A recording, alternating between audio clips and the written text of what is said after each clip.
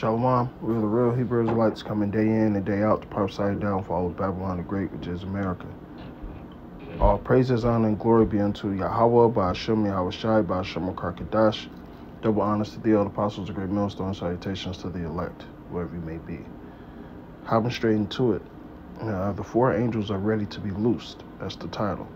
All right, and we're only waiting for a couple of more prophecies, man. But the Lord has everybody in position to do what they want, do what they're going to do, on the right side, on the left side, in this physical realm.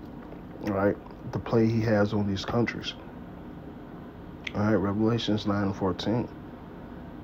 I'll start with 13. And the sixth angel sounded, and I heard a voice of the four horns of the golden altar, which is before the Most High, saying to the sixth angel which had the trumpet, loose the four angels which are bound in the great river Euphrates.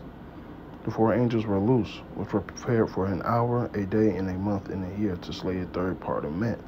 All right, and the number of the army of horsemen should be 200,000, and I heard the number of them. All right, which goes what? All right, it's going to start going into what? The nukes. All right.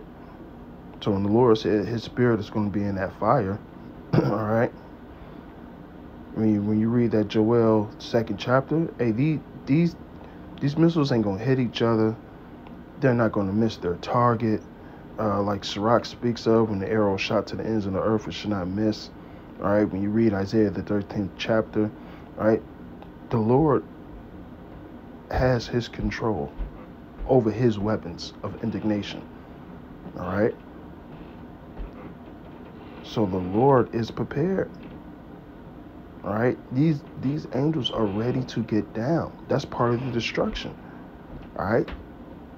That great destruction is, hey, it says it's going to look like a lake of fire. Babylon the Great is going to be obliterated. Okay. The Lord knows that hour. The Lord knows that day. He knows that time. All right. Like I said, Habakkuk 2, everything is starting to happen. And before these missiles, these nukes hit, that MOTB has to come. All right.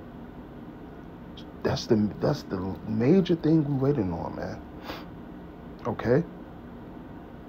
So these just imagine the angels at the bottom of Euphrates pacing, and they're literally there.